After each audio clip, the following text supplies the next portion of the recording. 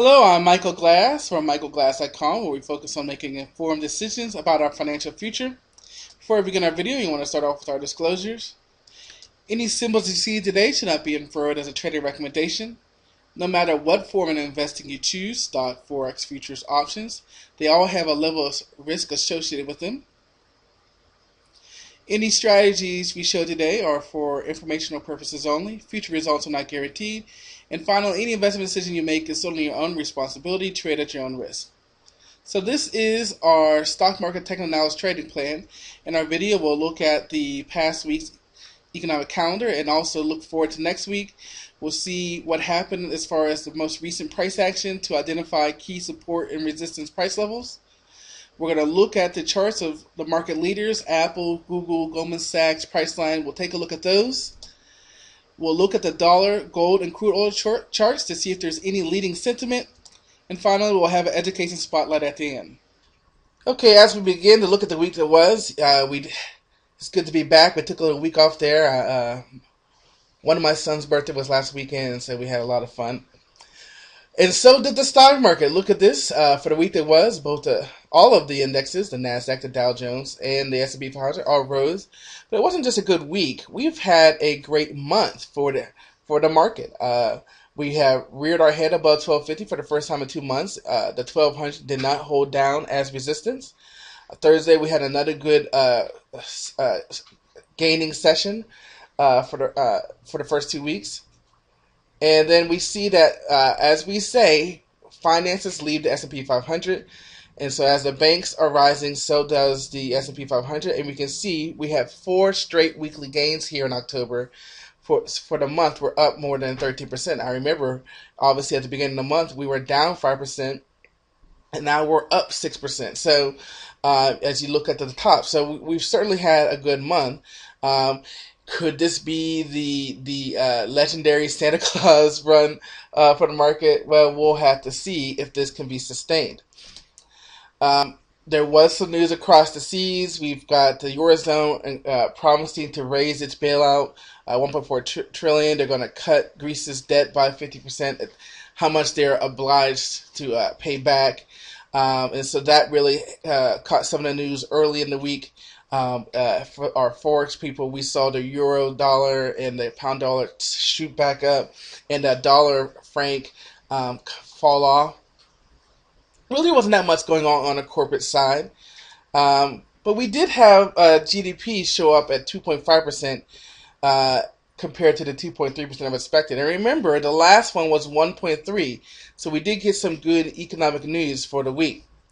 As we move into next week, we can see.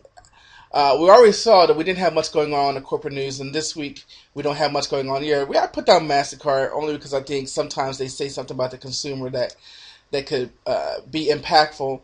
But this is, of course, our jobs week. We got ADP on Wednesday. We also have employment situation on Friday. But snuck in between all of that is we have the FOMC announcement on Wednesday afternoon also. So we do have some big movers this week that we certainly want to be aware of.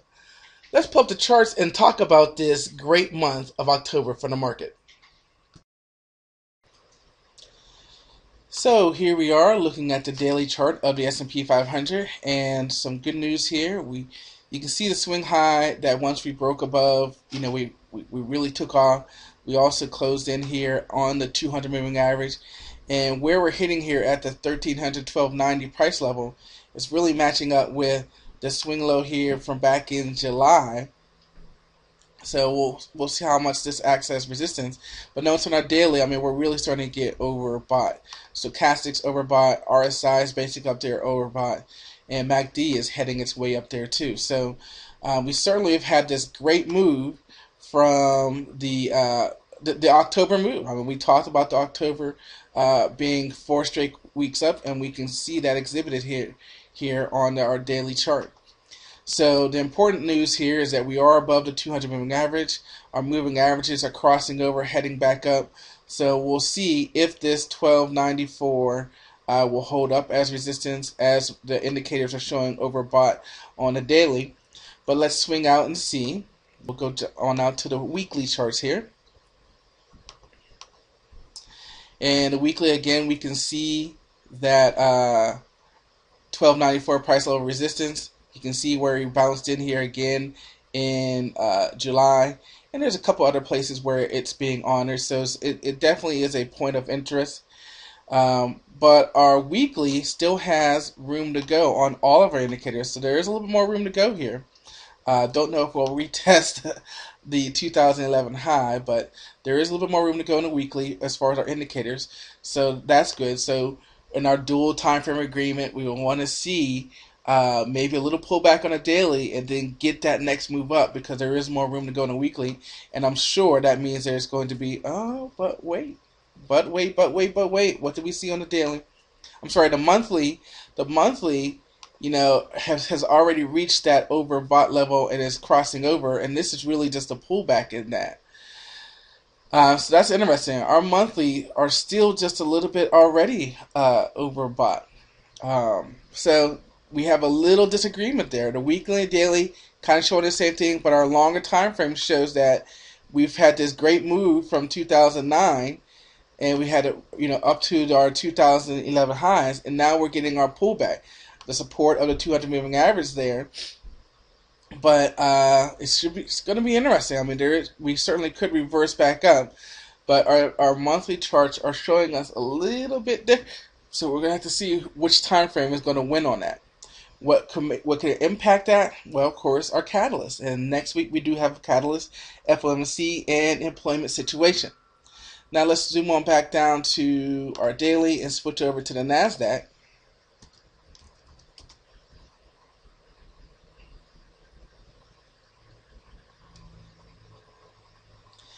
And we can see, zoom in a little bit here.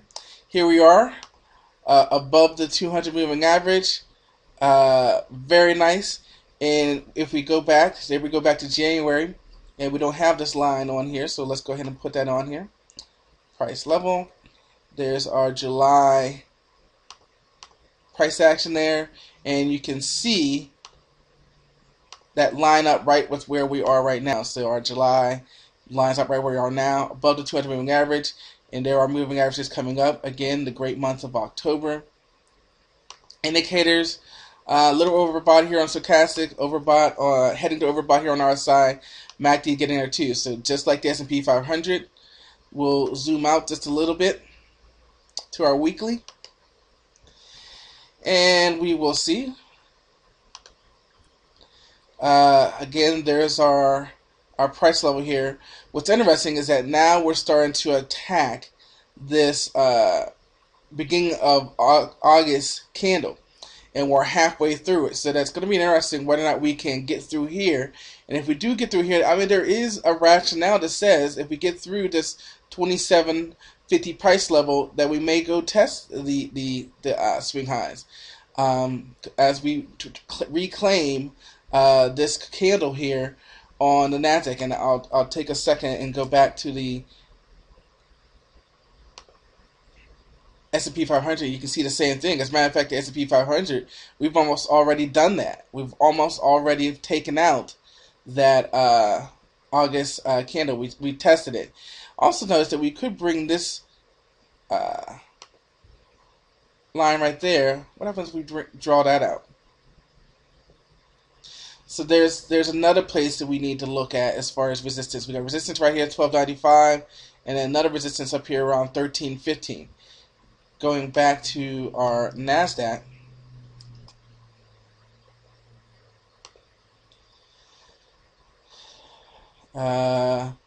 you kind of see the same thing, but so our indicators here have more room to go higher.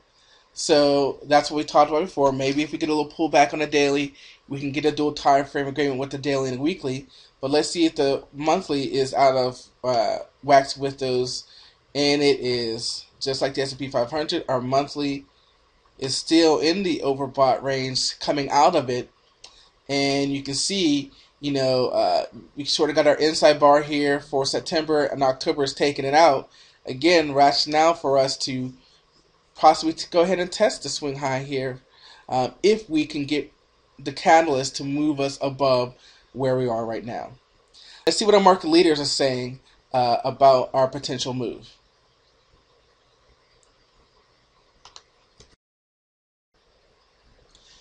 Okay, first up for our market leaders is Apple. And one thing we can see about Apple is that it's in a range here where the market really consolidates.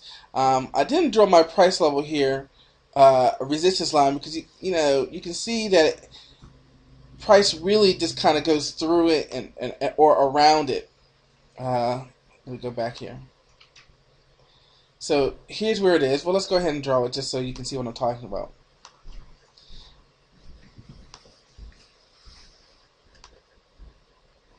And go back. And we can see the price action. It's not really honored. It goes right through it, comes right back down, right through it, comes right back down. So that's why I didn't draw it. But what I do want you to see, though, is that there is an accumulation in this area, but it's not really acting as a resistance or support price level. So I'm going to go ahead and get rid of it. Whoops.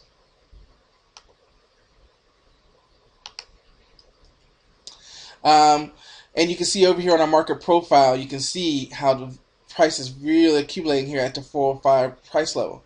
So Apple, October was good for Apple, but you notice that Apple pulled back. So while the market was moving higher, Apple actually pulled back. Now there were some earnings in there, and the numbers were a little disappointing, and so it's consolidating now. So Apple, I'm going to have to say sideways.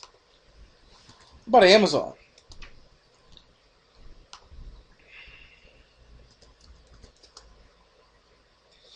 Amazon also disappointed with its earnings and had this gap down to the 200 moving average.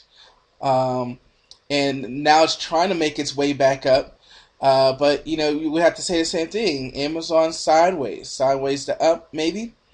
You can see the accumulation of price here at 201, but disappointing earnings. So it's interesting to see the market moving up here with the disappointing earnings. Let's take a look at Google. Well, Google did not have disappointing earnings, and look at that gap up. But no follow-through. Right now we're going sideways, and you can see that on a market profile really here over the past couple of days in the 600 price level. So we gapped up, and we're just kind of hovering there. So Google, I would say sideways. But here's where we really see a change here with Goldman Sachs. And Goldman Sachs cleared downtrend forever. And then we finally broke the 20 moving average as resistance, and then we even broke the 50 moving average resistance. And the S&P move that we see from October, we see that in Goldman Sachs. Where the financial goes, the market tends to go also. And so we see the move in Goldman Sachs entering this new range. You also could say, you see this wick here, right here. That matches up with the wick where we are on Friday. So we could actually, if you want to. I know sometimes I get a little OCD on my lines, but I like lines. My support and resistance trend lines, I like them. And so, so we really do see the bullish move here in the financials in Goldman Sachs. So Goldman Sachs, I'm actually going to say up, but keep in mind, again, in the bigger picture, still way off the highs. Now another one, and I'm not even sure this qualifies as a leader anymore, but look at Netflix. I mean, remember Netflix, as early as July, 3 months ago, $304. At the end of October, $84. Also had disappointing earnings. I think they say they lost 8 million subscribers. That's the September was when the new pricing structure happened. We tailed off, and after we bottomed, disappointing earnings, and we fell down even more. So certainly has been a great fall. So I like to share, if for no other reason, just to show you how fast market sentiment can change. But so you have to say sideways it down for Netflix. And finally, Priceline. Priceline, you would say sideways. You can see kind of going up and down, up and down. It is at sort of a resistance part line. We can see the accumulation of price here. So we really only have Goldman Sachs as the one that I would say up. For the most part, after that, we basically have sideways. We've had Apple and Amazon, Netflix, earnings not meeting what the market want. Goldman Sachs doing well. So the market is really showing us that perhaps maybe we will pause here But again, maybe our economic catalyst will give us that move that we need to move over. Let's check some of our other market sentiment indicators with gold, the dollar, and crude oil. Okay, as we start with our market sentiment indicators, we're starting off with the dollar, and as beautiful as the S&P 500 has been for October, we have the inverse relationship with the dollar. Just a complete fall off of the dollar. Beautiful run up, and now a beautiful run down. Put in a little inside bar there after a big down day here. And, so our next support level we have here is 74.4. For our Forex people, weak dollar. And again, we see the euro dollar and the pound dollar really taking off and the dollar franc pulling back. So it's going to be interesting what we see this week with the FOMC Wednesday afternoon that will either change this trajectory. If they announce any new quantitative easing, this will probably pull back even more. So weak dollar, good for the market. What about gold?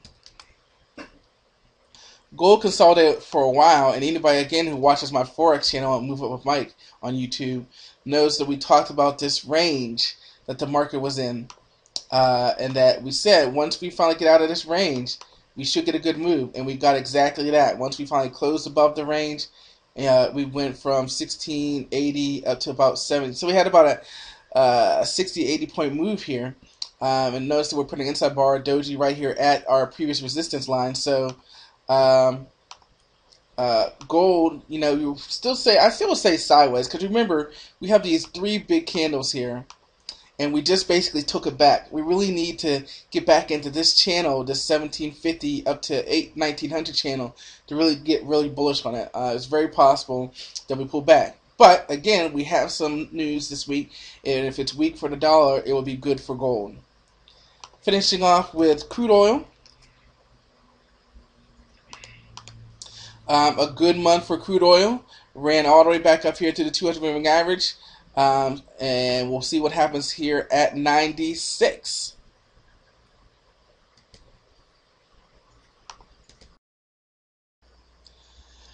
As we move to our education spotlight, we're going to do something that I rarely do, almost never do, and that is repeat something that I've shared this week. For those of you who follow, I have my Single Traders channel, and that is purely focused on the stock market. Every now and then I'll sprinkle in a little Forex, but it's geared towards the stock market, day trading, futures, stuff like that. My Move Up with Mike channel, the Michael Glass channel for YouTube, is focused on Forex. And I actually do daily videos on Forex, and I know many on my stock market side have asked me to start doing that again. I used to always do daily markets for that, but again, it takes time to do these things.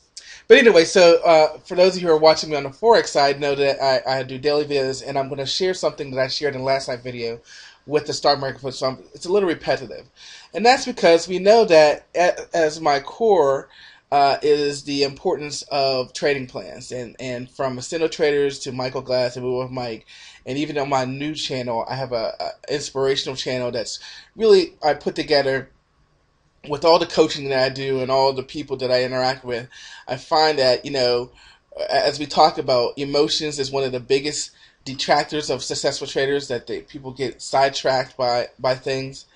But in addition to that, people need to be motivated. People need to be inspired. And so a lot of the coaching that I do and working with people, sometimes it's just really motivating them. So I have a channel, 1 Minute Inspiration, where we're just 1 minute videos on, encouraging people to be what they want to be. And so those are my channels, but I wanted to bring this to the stock market channel about the trading process, so that we can continue to have this discussion. What are your stocks? What are your Forex? What are your options? No matter what it is, you still have to have a process to trading. So one of the first things you have to do is come up with your candidates, and whatever your filter is, what you want to do is start on a smaller time frame. So for the stock market, maybe that's a 15-minute chart, maybe it's a 5-minute chart. Maybe it's a 1 hour chart. You want to filter and look at support and resistance, look at trend lines, look at chart patterns, and try to come up with some potential trades. And then you want to confirm that by looking at the big picture. That's that dual time frame agreement. What does the weekly chart say? What does the daily chart say? What is the monthly? What is yearly? What is the big picture? And if we can find that long-term uptrend that is pulling back on the short term, and then we can find that confirmation of it swinging back on a shorter time frame to agree with that longer time frame, that's that sweet spot, for our golfers. So when we can get that dual time frame agreement, that's great, and that's how we can filter. First, find those trades on a shorter time frame, and then when you can find those agreeing with the longer time frame, you filter down even more. Then, of course, we want to check the economic calendar to make sure that what we're trading is not going to become in combat with earnings, with the economic situation, employment situation that's going to be released this week. You want to make sure that you're aware of what can affect the emotion, the market sentiment of those stocks or commodities that you're trading. Of course, then you want to be able to identify your risk-reward ratio. And this is something that's really key. How do you define risk? I'm going to participate in a discussion today, a panel today. And it's the gentleman, is more of a fundamental analysis than a technical analysis. And one of the main things I'm going to talk about is risk and how technical analysis helps us define risk. And then whether you're a fundamental, believe in fundamentals or technical, you have to believe in risk and know what your risk is. And so, where's your entry? Where's your exit? Where's your stop? And then finally, to actually get in a trade, you need a final confirmation. Now, some people use technical indicators, volume, price level breaks. It could be many things, but that is your final. I've filtered, I've confirmed, I've identified my entry, and now I need my trigger to enter the trade. This really falls into who we are at Mover with Mike as coaches and what we believe in. You can find us on Facebook, YouTube, and Twitter, and our page, Are You Financially Literate? But that process is what we share in our free 5-part video course, how to do that. We help you frame the market into developing your own high-power trading setups, and we hope that helps you and give you a gauge to who we are as coaches and how we can help you one-on-one develop that personalized trading plan, develop your own process, your own way of filtering, your own way of confirming, and find your own way of entering a trade that allows you to have a trading mindset to trade the same trading plan day after day after day. And, so we have this great video course. Our video course breaks down the market into 3 courses. We've got the introductions for those people who need to be introduced to trading. Then we go into the trading plan components, what you should have. And then we give you trading setups. And we give you for the rock bottom price of $99. We've cut it down because we've been successful in getting this out to people at the cheaper price. Because for us, it's not about giving you this is a $3,000 system for only $99. But we want to help you as coaches because we believe that systems and information is not what's going to change you. Changing your mindset is what's going to make you a better trader. If you're looking for futures trades, we have that for you. Intraday margin low is $300. And of course, if you are looking for a charting package where you can do your scans and find your fast-moving stocks, we have that for you too. As we just said, it's not about the system, it's not about the indicator. We can give you that information. We want to provide it for you at an affordable price. But it's really our ability to help you develop that trade mindset that's really going to help you pull the trigger, help you be disciplined and focused, and be a successful and consistent trader. Thanks, guys, and I'll see you next time.